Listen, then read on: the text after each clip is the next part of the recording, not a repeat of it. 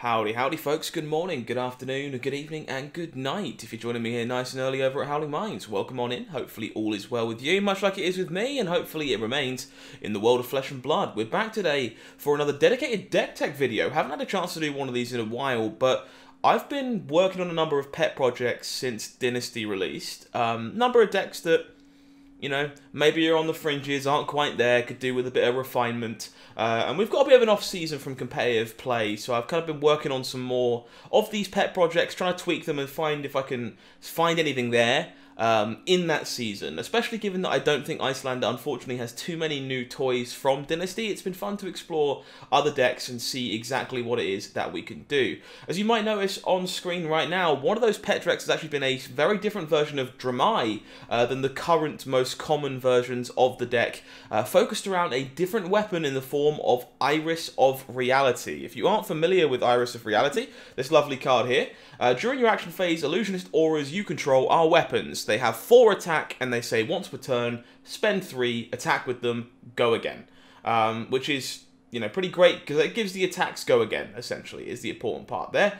So you can chain off multiple aura attacks in one go to push an awful lot of damage. It's a card that never really found a home, because 3 is quite a lot for an attacking with an aura to cost. Prism was always built around yellows, Dromai traditionally built around reds, so it never has really found a home in this kind of shell. And of course, Dynasty did release a small handful of support to more of an aura-based illusionist, but funnily enough, we're actually not using very many of those cards at all in supporting this game plan.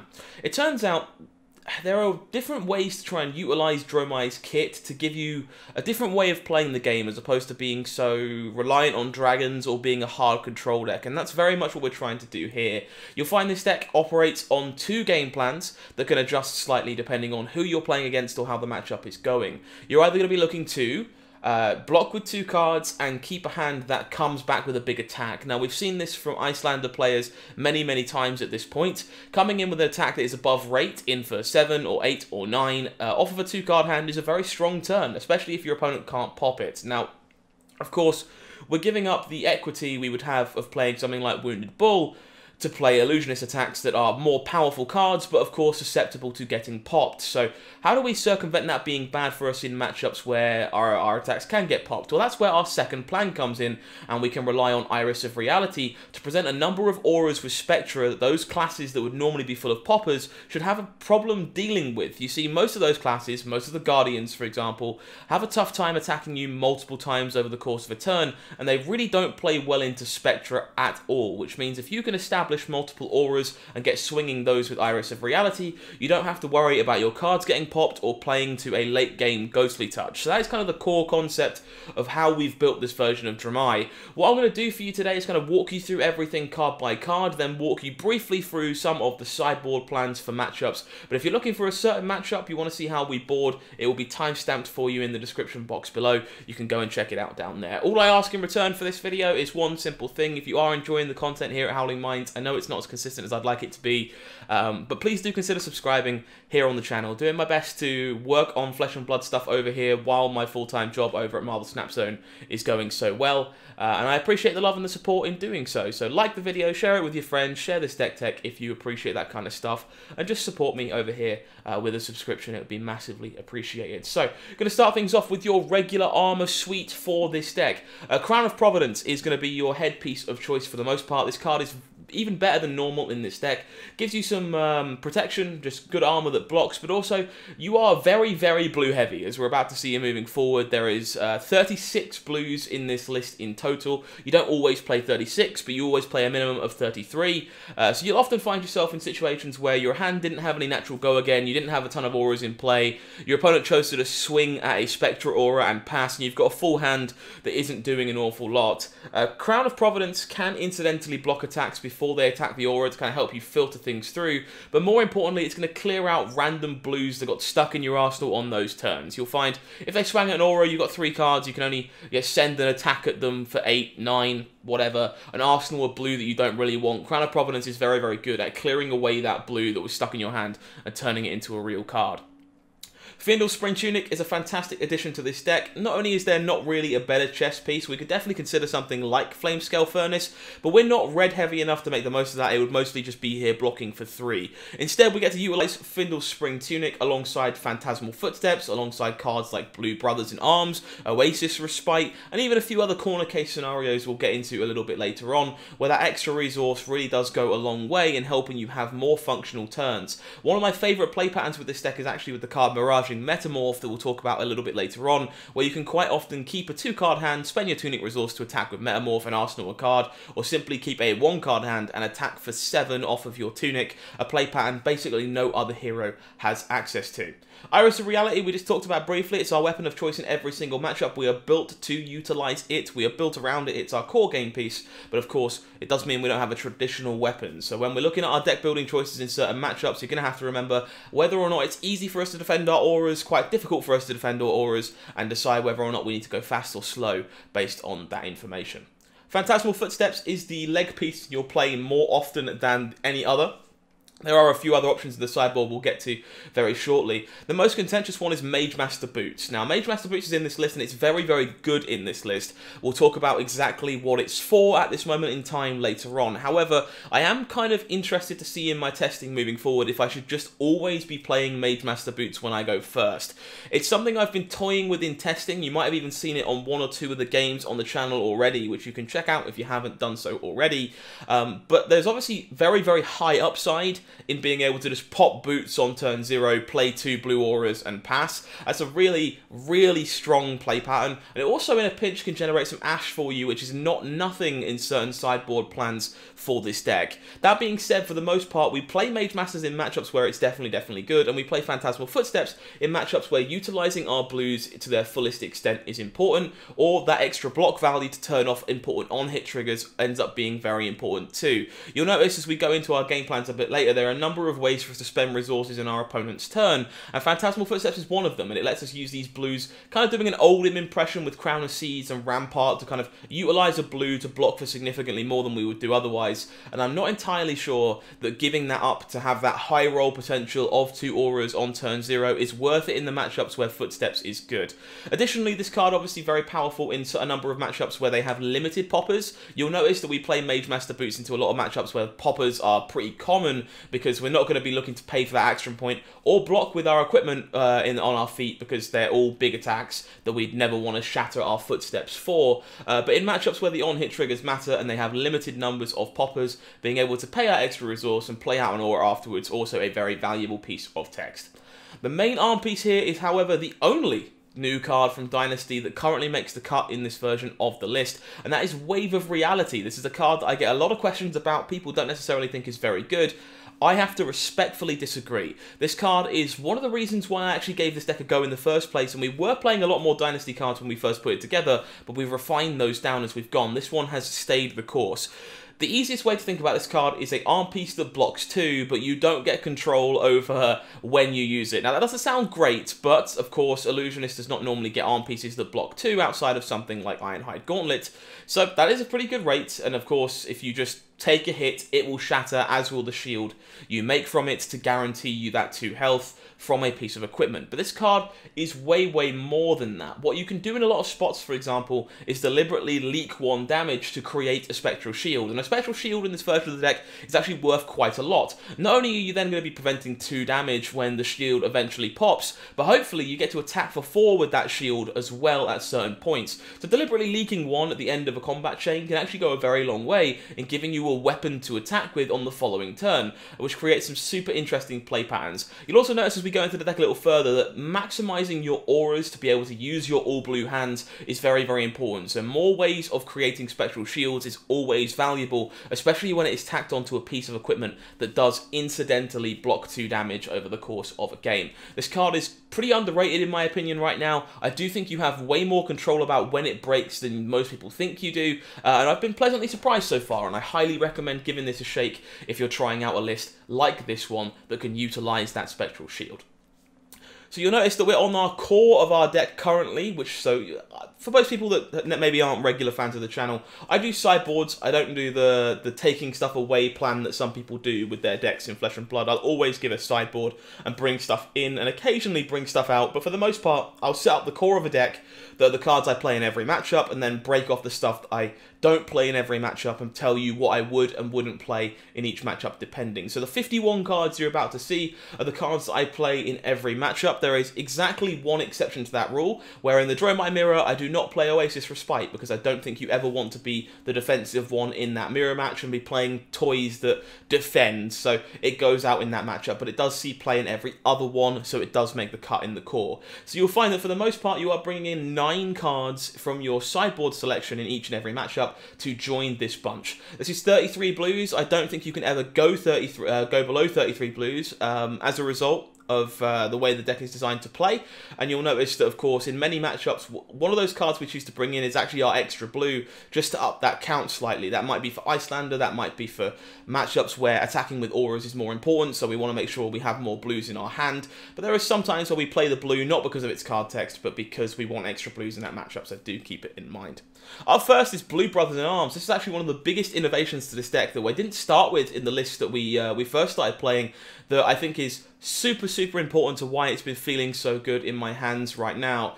Brothers in Arms plays exceptionally well with cards like Oasis Respite and Phantasmal Footsteps to let you block efficiently with blues. Of course, every blue in this deck matters because you want to be attacking with as many auras as you possibly can when and where possible, and having a blue that incidentally blocks 4 that can tag team with Phantasmal Footsteps to turn one of your blue auras that would normally be blocking 2 into something that is capable of blocking 3 is exceptionally strong and not an effect you should underappreciate. We've seen this one have some success in Iyslander and in Oldhim, and it is equally good in this very similar style of shell. I'm very ashamed to say it was not in my first version of this deck, but I would never ever take it out now. It is easily one of the best blues the deck has available to it. Burn Them All is a card I get a lot of questions about, because initially when you read the card in this deck with absolutely 0 dragons, it makes very little sense. Of course, we're not playing dragons because we can't attack with them. We're not using Sasha Sandakai as a weapon. So why on earth would we want access to Burn Them All in this deck, given that it doesn't do anything? Well, it turns out having a 4 cost, like a 0 cost aura that can attack for 4 immediately, thanks to having Go Again itself, can actually be exceptionally powerful. This deck also again relies on having a critical mass of auras to be able to push damage in turns where you are choosing to be the aggressor. Burn Them All lets you add an additional aura to the board and continue to attack, thanks to again it having natural Go Again. Last but not least, it blocks 3, which is something that other auras in this deck do not do, and that's a thing that you really shouldn't underestimate in terms of evaluating how good a card can be. It's the only 3-block aura we can possibly play, and that is definitely worth something. Overall, the critical mass is very important. You do want to make sure you have a number of auras that are worth attacking with Iris with, regardless of the fact this doesn't actually have any text. One of the more interesting things you'll find when you play this deck is actually having an aura that your opponent cannot attack and cannot remove is also worth quite a lot. All the blue auras have Spectre. If your opponent wants them gone, they can hit them. If they want your Spectral Shields gone, they can challenge you and push enough aggro to make you have to respect the damage they're pushing to take those shields off the table. Burn Them All is the exception. They can never attack this. They don't get to remove it. It only gets to go away once you've run out of reds to be able to keep it alive. And that creates a really interesting deck building problem for this deck. How do we have enough blues to make sure that we are operating and doing all the things we want to do, while also having enough reds to be able to fuel Burn Them All as a payoff this archetype actually wants? It's been a fantastic deck building dilemma, and I've had a lot of fun with it so far. One of the funniest interactions you'll find with this one is sometimes you can just play out Haze Bending and pass, let your Burn Them All kill itself and create a Spectral Shield in the process, and that's a play that honestly comes up more than you might think. This card is very good in the deck, and I highly recommend playing the full 3 copies. Coalescence Mirage, you're going to find that a number of the blues in this deck are blue block 3s, which is obviously very important for keeping yourself alive as you go through this game plan, but they're going to do one of maybe 3 things. They're either going to be a big-ish attack that on a non-functional hand we can throw at our opponent if we just have 4 blues and nothing else to do and still present a number of damage. They're going to have incidental Go Again so that we can, you know, go blue attack into red attack if we have nothing else going on and no auras in play, or they're going to be like a mixture of that and somewhere in the middle. Coalescence Mirage is one of those cards that is like not a blue that you must play, but often going to be good enough. Attacking for 5 is not particularly powerful, but being able to pressure damage on blues is definitely worth something. This has a relevant ability if it's destroyed. Don't underestimate putting an aura into play for free while being able to push damage and pressure your opponent. You'll find this one plays exceptionally well with Phantasmal Footsteps. You can, of course, pitch a blue to attack with this. If your opponent then pops this card, you're going to be able to pay the remaining resource to be able to gain an action point back, put a 0-cost aura into the arena, and attack for 4 with Go Again with that aura, and that's a play pattern that you will find yourself using when and where necessary. Definitely not the best blue, but often good enough, in my opinion, to make the cut once we want to keep that blue count nice and high. Doombreaker Senpai up for you next. This one very much fits that role we talked about previously of having some incidental Go Again built into our blues. It does have to block 3, that's very important. When all your blue auras block 2, you need the rest of your blues to be blocking for 3 or 4 in Brother's Arms case, otherwise they tend to not make the cut. Because you already have so many block 2s. But this again gives us something that we're capable of doing once we have a somewhat clunky hand. We just draw 4 blues with no real auras in play. It means that we can still have a turn and pressure some damage by having some actual natural Go Again in the deck. Last but not least, we actually have 1.5, I guess, uses for Ash in the sideboard of this deck, depending on the matchup in question. So that destroyed effect is actually not completely irrelevant. The Ash token will come up. This deck doesn't get to make Ash for free because, of course, it is so blue heavy. So having ways to naturally make it to enable those cards is worth a little something too. Embermore Senpai, however, kind of fits that role of okay blue attack to throw if you have a bad hand, but mostly is a blue block 3 illusionist card. You're going to be blocking with this one a lot. You don't tend to throw it at your opponent very much unless your hand is very, very bad. But it's a blue, it enables all these play patterns for us to be able to pitch to our auras, and of course, in a pinch, you keep a 2-card hand and just throw a 6-ball back at your opponent, which off of a blue is not that bad. And once again, that destroyed effect does have some applications in certain versions of the matchup. We're on Enlightened Strike currently. This one was actually recommended to me by a regular viewer, Imushe, over the red copy of Doombreaker Senpai. For the most part, I think this card is maybe replaceable in the deck. I haven't played enough games to know for sure whether it's the card that should be in this slot. But again, when we look at the play patterns this deck is trying to play, in either establishing auras and pushing damage with those, or keeping good 2-card hands, Enlightened Strike is kind of the king of 2-card hands. It's really good at letting you just come in for 7 as an above rate attack on 2 cards, put a card you didn't want to the bottom of your library. It of course can, you know, maybe draw a card instead if you found a way to give this Go Again from an opposing Quicken token, from a Coaxer Commotion or something. And also, it can just give itself Go Again and be followed by another big attack. So you will definitely have turns where you can attack for 5 with Go Again into Miraging Metamorph off of your Tunic, or into another big red attack that we'll get to in the list a little bit later. And the flexibility of this card makes it one of the better big attacks in theory. I've definitely not played enough games with it to be sure, but I am on board with it being better than red Doombreaker Senpai. I'm trying to find that balance between blues and reds for the cards we want to enable. So currently, it makes the cut in that slot. We're going to talk about the 12 blue auras at the same time. I'll scroll down just a little bit here before we carry on. You'll notice that we have Haze Bending, Passing Mirage, Pierce Reality, and Shimmers of Silver as the 4 blue auras that we all play 3 of that we're allowed to play in this deck. So this kind of covers them all. For the most part, Shimmers of Silver is obviously the best one at being a weapon. This thing that's attacking for 5 immediately, if it's ever left alive, and then 6, and then 7, it's really scary. That's a lot of damage off of this card, and it should be respected by your opponent as a result. But for the most part, these are kind of the core of the deck. They are, you know, things you play out when you have your action point available to establish to a board. Force your opponent to come and challenge them and attack them instead of attacking you. Otherwise, you will be able to give them all Go Again and attack for 4, attack for 4, attack for 4, attack for 4 because of Iris of Reality. It's very much reminiscent of Prism's playstyle in that if your opponent doesn't respect your auras, they are going to get buried by them. So we play every single blue aura that we can in this deck, which means we are playing all 12, regardless of how powerful they are. But the ones that we definitely want to see often and regularly, Shimmers of Silver, and of of course, Haze Bending. Haze Bending, the one that pays us off for having other blue auras in play, makes it difficult for our opponent to challenge them, plays very well with Burn Them All, creating a spectral shield, and even when it's killed itself, creates a spectral shield left over, which often just means you're attacking for 4 guaranteed, with the shield on the following turn that your opponent chooses to take this off the table. Definitely the most powerful two. You definitely shouldn't underestimate Passing Mirage and Pierce Reality, but they are mostly afterthoughts in terms of the effects that they have. Passing Mirage will come up sometimes in matchups where you want to, of course, keep your big Phantasm attacks safe for a turn. You'll definitely find yourself using Mage Master Boots to play out double Passing Mirage from a pitch-stacked game to set up a big Phantasmaclasm or something similar against Oldhim or other Guardians sometimes, but for the most part they are blue auras that can attack with Iris, and their text is not overly relevant on Passing Mirage and Pierce Reality. The other two, definitely relevant abilities and tick all those other boxes as well.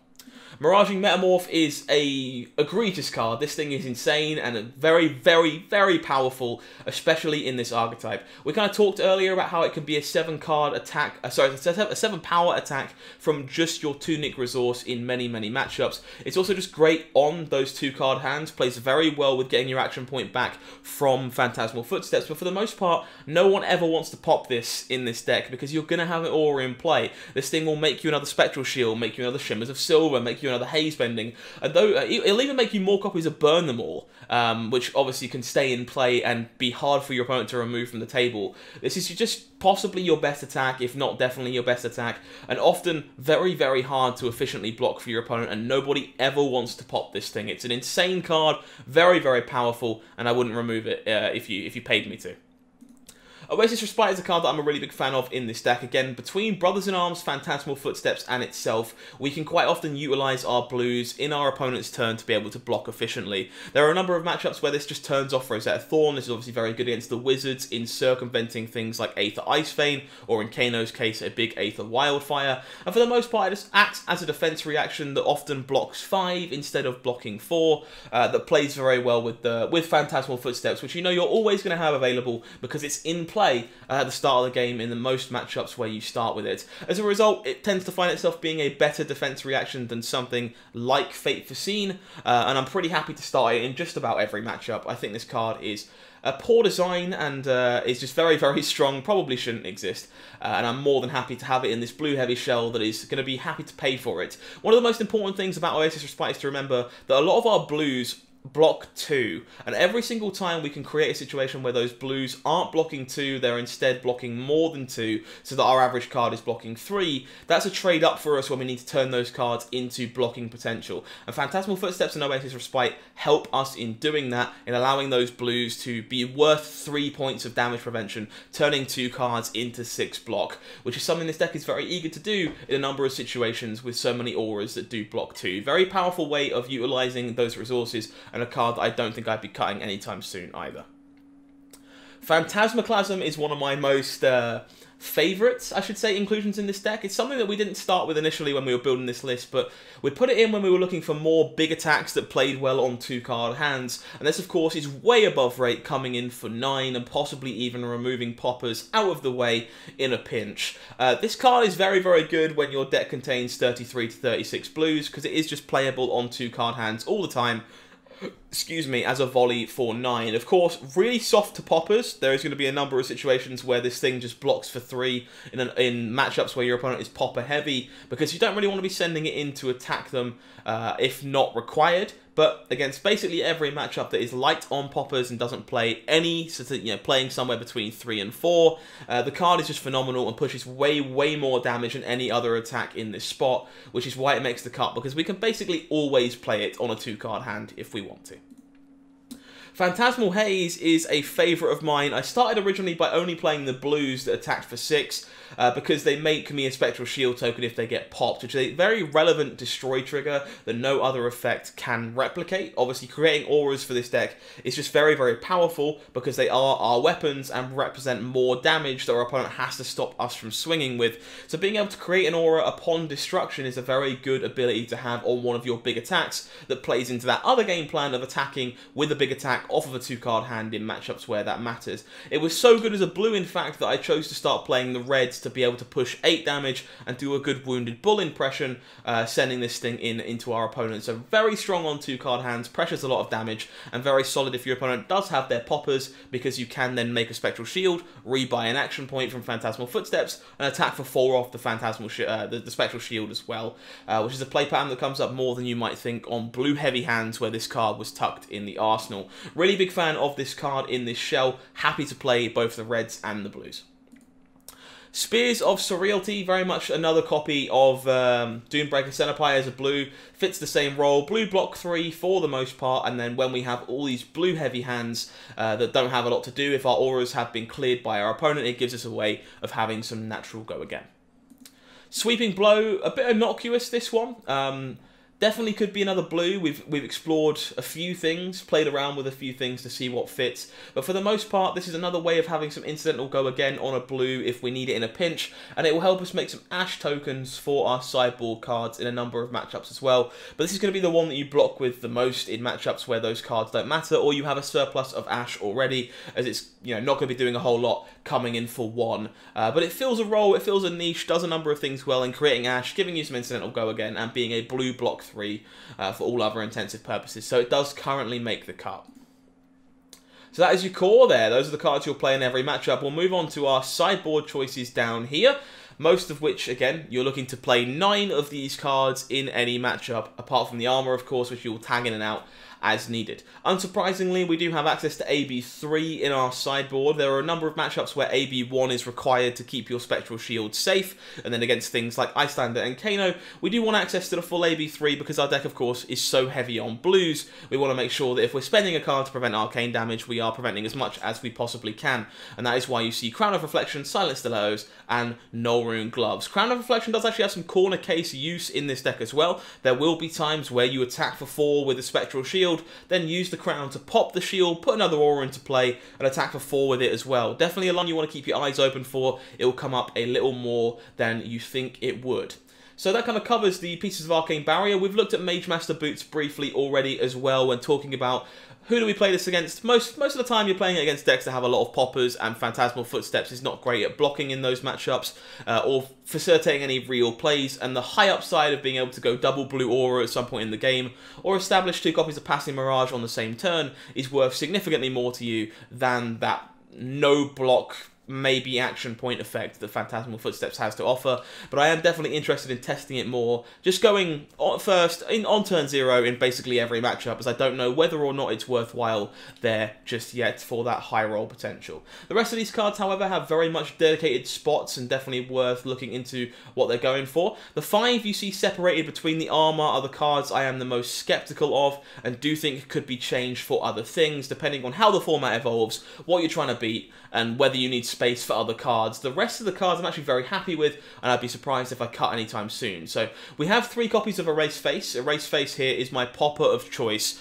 Do you need a popper for the Dromai Mirror? Honestly, probably not. At the moment, I started with Findle's Fighting Spirit in the list because I thought I was going to need a way of handling opposing dragons. But for the most part, you're able to attack them down with auras because your dragons have Spectra, your opposing dragons do not have Spectra, which means you can kill off a lot of theirs at the same time with auras that are in play, and they really can't do the same for your blue auras, but they can for your Spectral Shields. So for the most part, the poppers felt they were mostly irrelevant, but I haven't found anything I was happy to replace them with just yet. The reason this became Erase Face was actually because the Viserai matchup felt pretty hard. It can be quite difficult to protect your Spectral Shields from opposing arcane damage in that matchup, so I made the switch to turn my popper into a card that was better in that matchup to kind of help improve it all around. There's a good chance, as I say, this could be something else if you don't need the popper in the mirror. If we find that to be the case over the course of more testing, I imagine we'll look to turn this into something that is better against Viserai and maybe another card, another class as well, as opposed to being there for just the mirror and Viserai.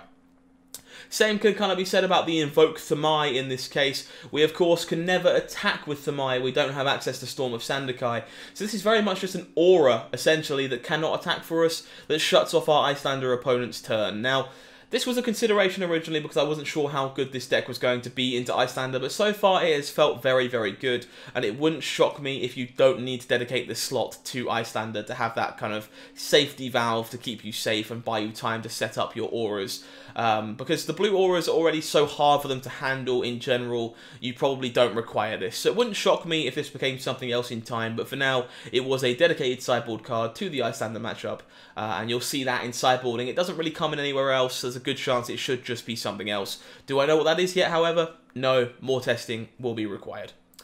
Prismatic Shield is secretly a very, very powerful card in this deck. Of course, being able to just generate 3 auras that can potentially attack for 12 in a pinch after you've taken a bunch of damage could be quite scary for opponents, and represents kind of like a 15-point life swing after those shields are done preventing damage as well. So the card can be worth quite a lot for just 2 cards, the shield itself and the blue required to pay for it, which is very, very interesting, very, very powerful. You'll find this card gets boarded in a lot of the matchups where we don't want our other defensive tools, or if we think our opponent can't pressure our auras. The card is surprisingly poor in matchups where our opponent represents arcane damage on the regular, as it can be quite hard to protect the additional spectral shields from being popped by that arcane damage, and we prefer to play other defensive toys. But in matchups like Guardian, or like other matchups where they don't pressure us anywhere near as well, we can block them out successfully, and there is very little arcane damage to worry about. Prismatic Shield represents auras at instant speed that can pressure a lot of damage that the opponent wasn't ready for, especially if you can set this up in the arsenal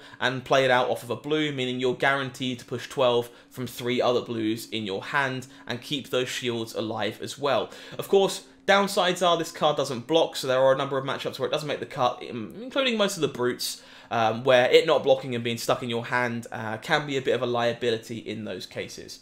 Sand cover is our main reason to make any kind of Ash whatsoever. It's the reason you see things like Sweeping Blow in the deck, and of course the ability to pitch reds in a pinch if we really have to. You'll find that the reds don't pitch very well in this deck, so making Ash that way is not particularly easy. For the most part, you will be looking for Doombreaker, a pitch to a Phantasmal Footsteps, or maybe Sweeping Blow to make the Ash for you to facilitate these. But unsurprisingly, against Guardians' big dominate attacks, Wizards' chunks of arcane damage, and a number of other classes, Sand Cover being a ward 4 to protect you from 4 arcane or 4 damage overall, quite a powerful effect, and one that you want access to, and it's definitely worth being able to utilise that Ash in a pinch. Sink Below and That All You Got are defense reactions of choice in this deck. Sink Below gets played quite a lot into a number of matchups where blocking for 4 is a good rate. You'll find turning off hit triggers of a Snatch, stopping Arakni's on-hit contracts being fulfilled, or even things just like, being able to block Dori's Dawnblade or play better into dominated attacks from your Guardians. I mean, this card is very flexible and will be making the cut for you a lot of the time. That All You Got is definitely more targeted towards classes who are playing weapons that will turn it on. Being able to replace your That All You Got with a blue that will then let an aura attack is quite a good transaction, because you are then blocking 3 and essentially pushing 4 damage off of the same card. Making a card worth 7 is very, very strong in matchups where this card allows you to do that. So play it into your Rune Blades who have small attacks and Rosetta Thorn. Play it into your Ninjas who have many small attacks that you're happy to block naturally, and Kodachis. It's even pretty playable into things like Arakni, thanks to Spider's Bite often triggering it and turning it on as well. Just be careful, this thing can get stuck in your arsenal sometime if your opponent chooses to just keep clearing out your Spectra auras. So be very careful about how many auras you extend when this thing is in your arsenal. It might get stuck there with no way to get it out.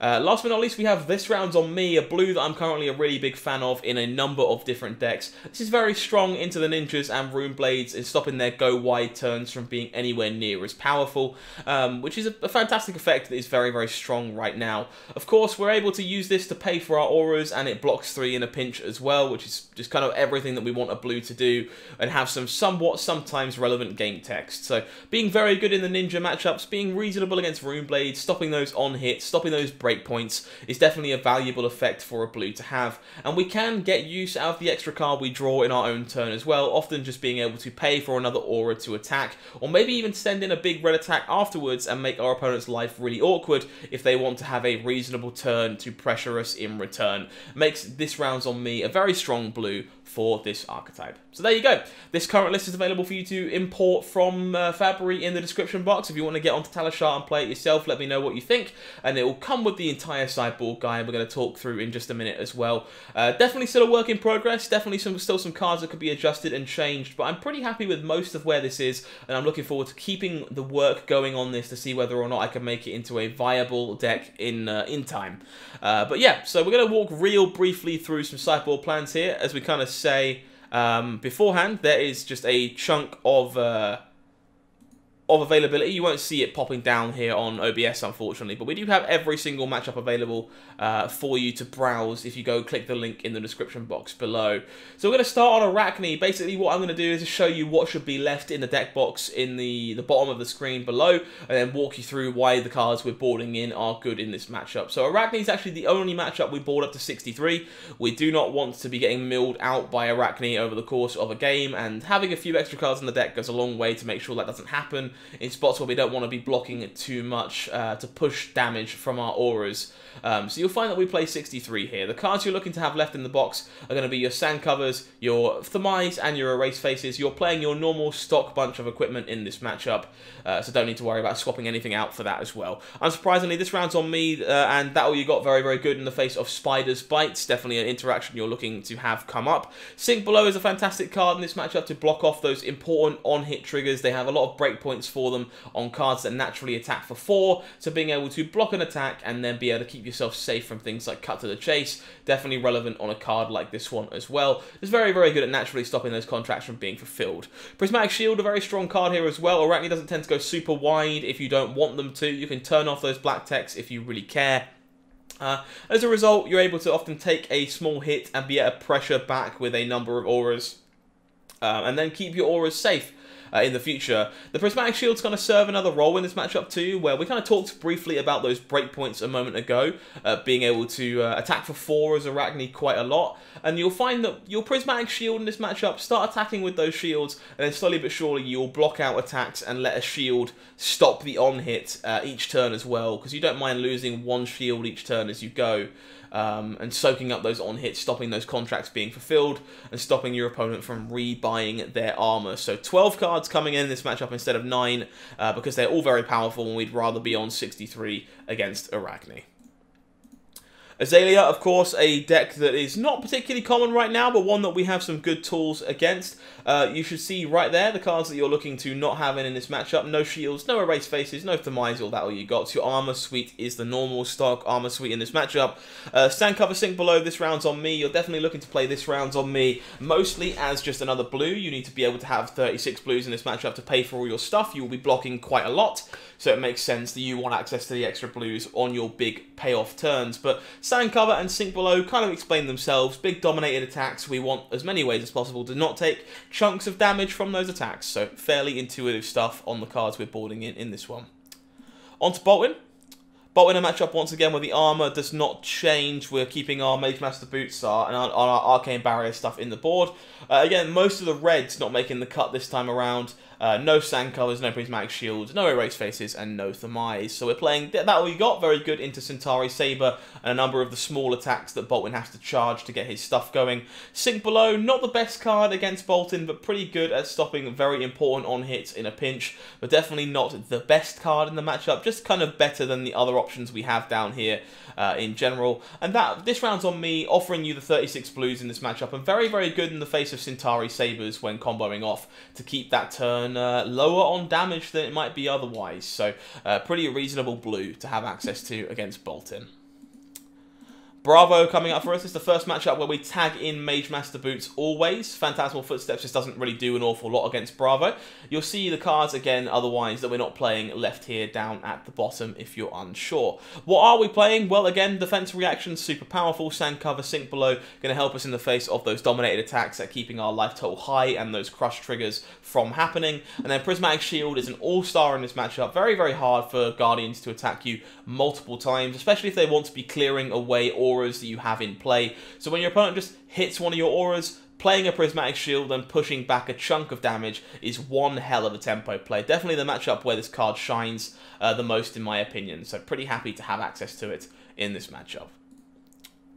Briar coming up for you next. Briar, the first matchup where you'll notice we tag in the Null Rune gloves over the Wave of Reality. It's important in this matchup to have access to some Null Rune. I know that sounds counterintuitive because for the most part, You know, they don't make that many rune chants. It's only really attacking with Rosetta Thorn, which is 2 arcane, not 1. But you'll find, for example, we have a number of spots between Brothers in Arms, Oasis Respite, and Phantasmal Footsteps where we have a spare resource knocking around in this matchup, and preventing a damage from Rosetta Thorn in those spots can be very, very powerful. More importantly, however, they're really good at challenging your Spectral Shields, so being able to save 1 and prevent arcane damage in a pinch from a rune chant from Grasp of the Arknight can be quite important, because if you turn up with no null rune, your opponent is just incentivized to make a rune chant from Grasp every turn, and you will never keep a shield alive. So you need to have access to null rune gloves to give yourself the opportunity to keep a shield alive in a spot where you want it. Otherwise, we're not playing a lot of the reds again in this matchup. No shields, no Thermise, Erase Faces, or Sand Covers.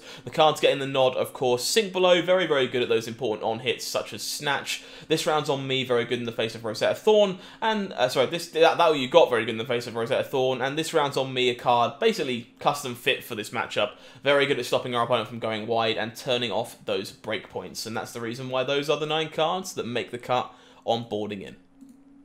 Over to Dash. Dash at the moment is a bit of an interesting one. I'm not sure how we're supposed to be boarding in this matchup because I'm not sure how our opponent sees us. But a lot of the Dashes I've played against so far in testing have been very aggressive and have turned over Teklo Pounder. So I'm operating on that premise at the moment. Of course, if they turn over Chamber and try and utilise that alongside Teklo Plasma Pistol, maybe our plan has to change. That being said, Phantasmal Footsteps very strong against Teklo Plasma Pistol and definitely a card you want to be playing there. And the rest of the armour seems like it's better than null rune alternatives. In terms of cards that we are choosing to play, however, we are not playing Sink Below, Sand Cover, Thermai, or Erase Face. This round's on me can be pretty reasonable against Dash, but for the most part, it blocks 3 and will offer you the blue you need to be able to pay for your stuff. But every now and then, you're happy to turn off breakpoints from 0 to 60 and reduce the size of the gunshots. It will come up periodically. That we got, definitely the best thing we could be looking to have if our opponent turns over the Teklo Plasma Pistol. It's definitely much worse in the face of Hanabi Blaster.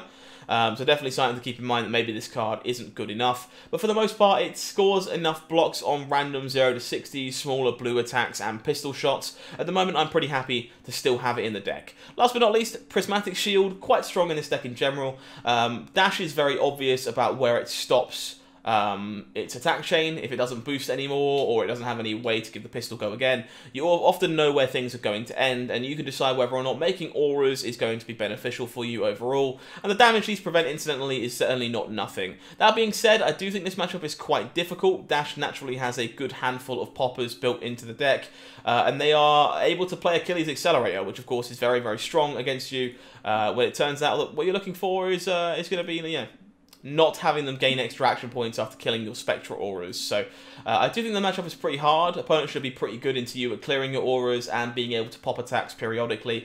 So I look forward to kind of evolving this one going forward and seeing how that lands. Over to Dori. Dori, a matchup I've not actually playtested yet, so this is all theory craft in general. Normal armor suite, pretty happy to see for the most part, and unsurprisingly, a lot of what we want in this matchup is going to be defense reactions, and more defense reactions at stopping Dawnblade from hitting us. Prismatic Shield, often not good enough because, again, not blocking is a bit of a liability against Dori, and they can choose to make us leak damage at a lot of spots and eat those shields if they really care. As a result, Sand Cover, Sink Below, that all you got. Definitely the cards we're interested in playing here as our pseudo defense reaction suite to make us better against Dawnblade all around. That all you got, of course, very rarely going to be drawing a card against Dori, but it is still a defense reaction, which is often just going to be good enough. Over to Dromai. Dromai, a matchup that I'm currently playing null rune gloves to be able to be a little bit better against opposing copies of Azalea and burn them all. Definitely a consideration of keeping our Spectral Shields safe and making sure they don't immediately die to arcane damage.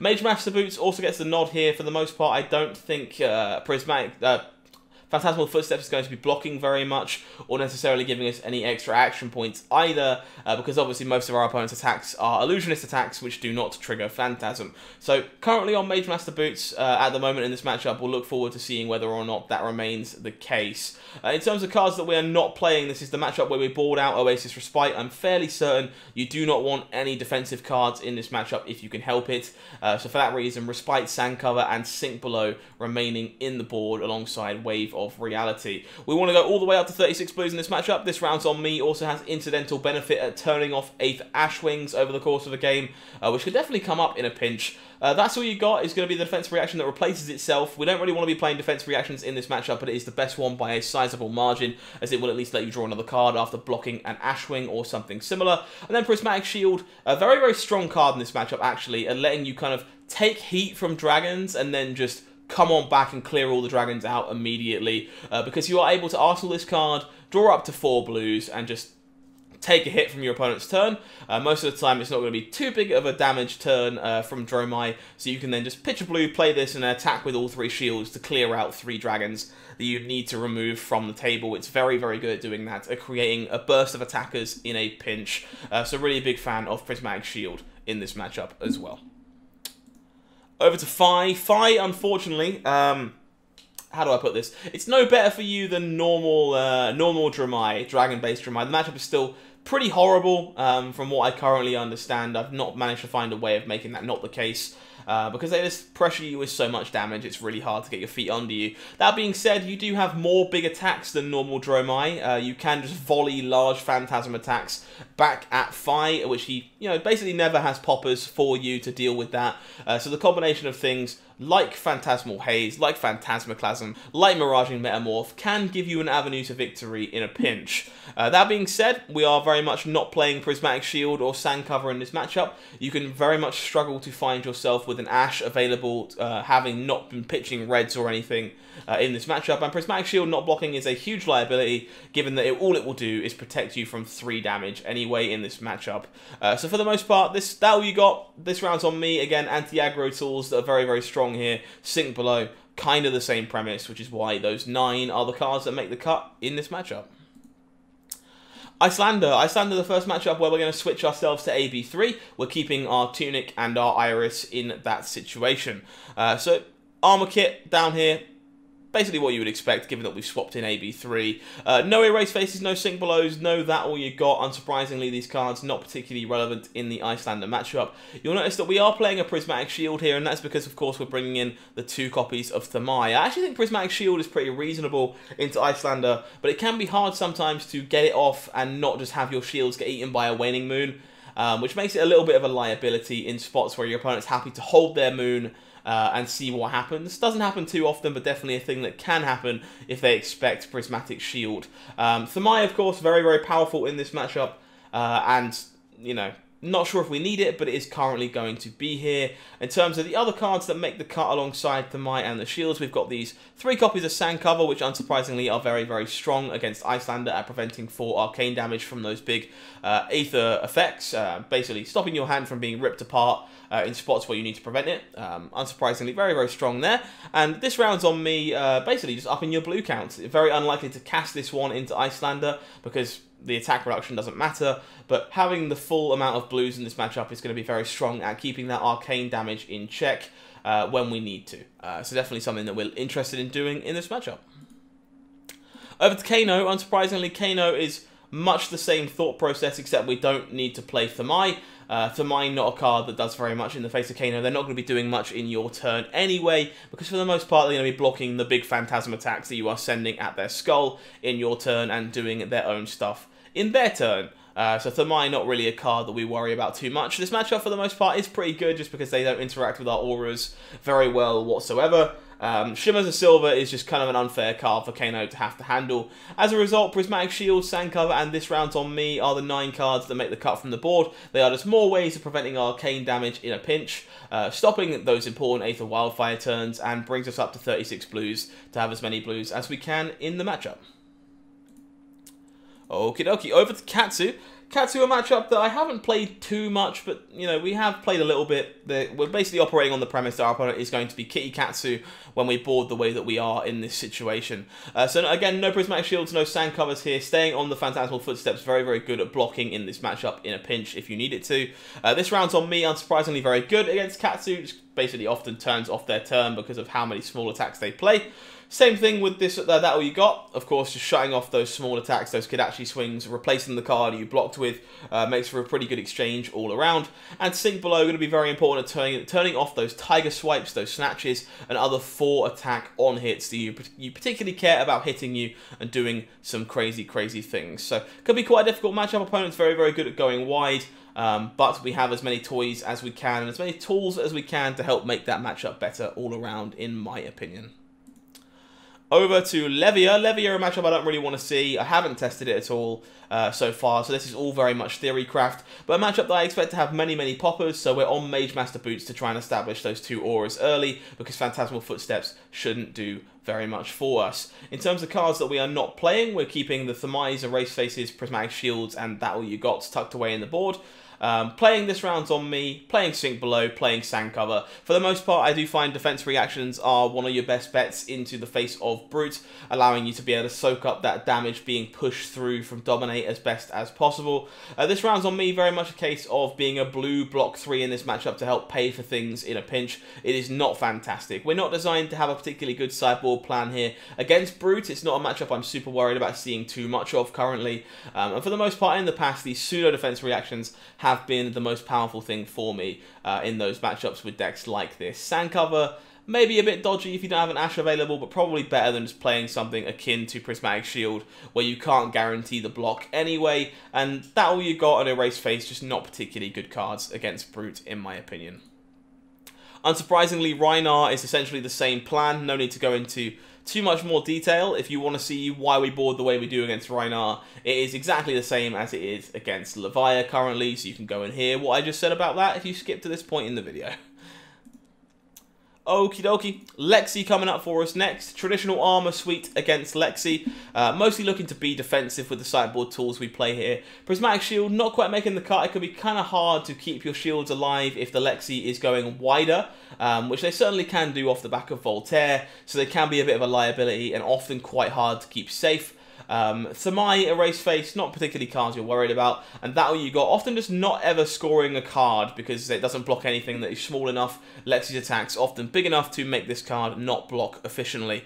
As a result, Sand Cover, Sink Below are our defense choices in this matchup, looking to keep those dominated arrows, or those bigger arrows, from scoring their very powerful on hits.